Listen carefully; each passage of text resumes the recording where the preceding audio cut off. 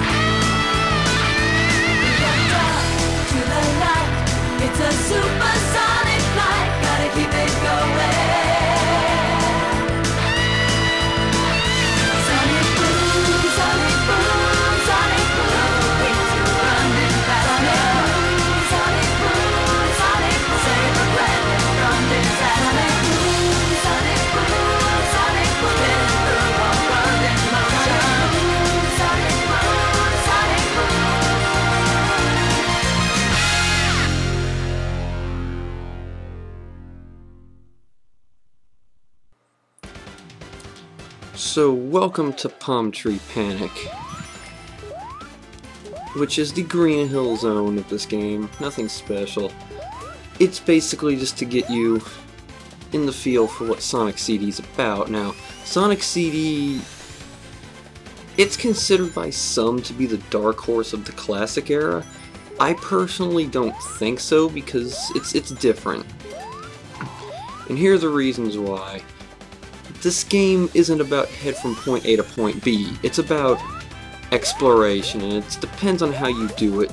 There are two ways of 100%ing this game. You could either find the past signs, build up enough speed and head into the past, and destroy all the robot generators in each act, which can be time consuming, but it's usually the more favorable of the two routes because, well, there's some people that just know how to get to the past and get the generators.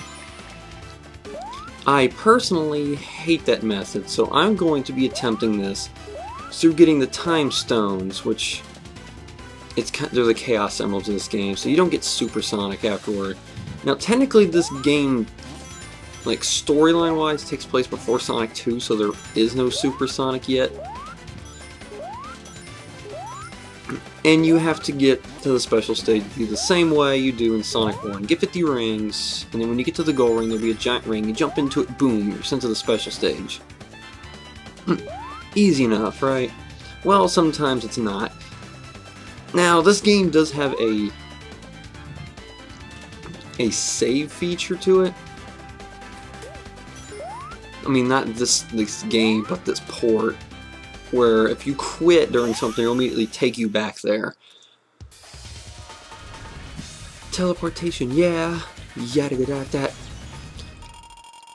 So, there will be some times here where I've screwed up the special stages of the act and I reset them.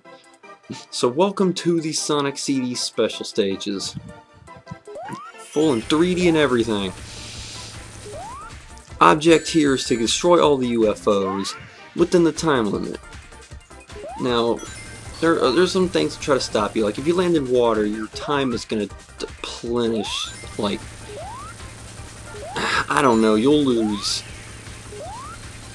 like, 10 game seconds for every 2 real-world seconds, and it's pretty ridiculous, so it becomes a big middle finger in some of the later ones where there's not much landing. Most of the UFOs hover over water. Now, if you see the timer up there, if it gets to 20 seconds and there's a blue one that shows up in the middle of the stage that gives you time back. And that's how you get the time stones.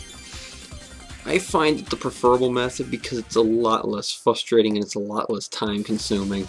But that's me. A lot of people prefer the route of getting all the generators. I've only done it once, and that was to get the achievement. It's annoying. You have to know the layout of every level. In the present and in the past and whatnot, I don't like it.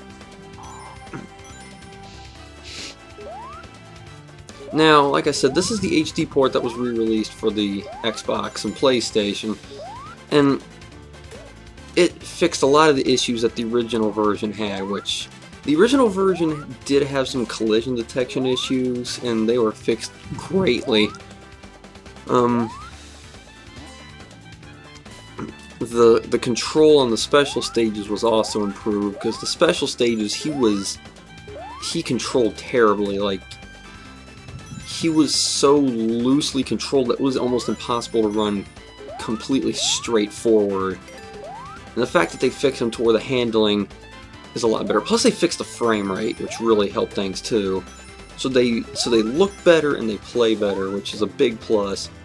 And I always really liked Sonic CD, even before this port, and this port really makes me like it even more.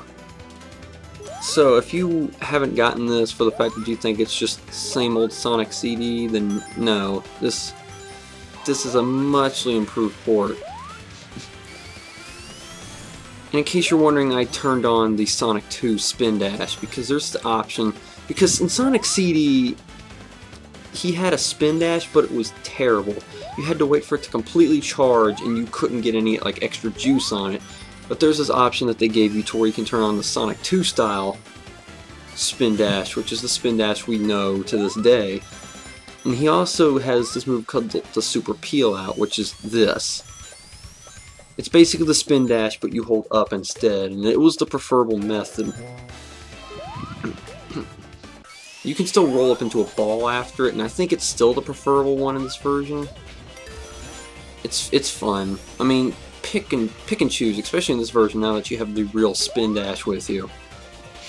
So 74 rings. I got 2 time stones. Well, I don't have 2 yet, but I will. And I assured you guys a 100% after my debacle in Sonic 1, so there is a 100% in this game, I promise. I made sure of it. Talking on the Special Stage 2, and why is Jupiter in the background? I don't know. Now, there's the whole soundtrack debate in this game, because in Japan and Europe, they got the soundtrack we're listening to now, but when this game was released in America, it got a completely different soundtrack.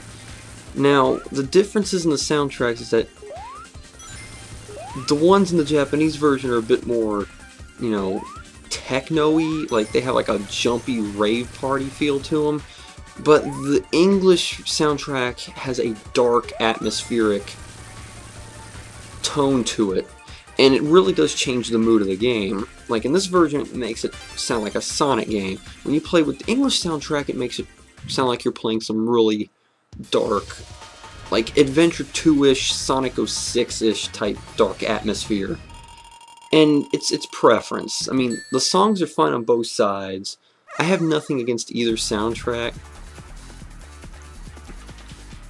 It's just preference. I do enjoy the actual songs in the Japanese version more, but I grew up with this game with the English soundtrack, so I have no preference. I came up with the idea to play like Act 1 with the Jap song, and then Act 2 with the English song, with the US song. And I didn't come up with that idea until I was at Wacky Workbench. By the time it was too late, so the whole thing is in the Japanese soundtrack.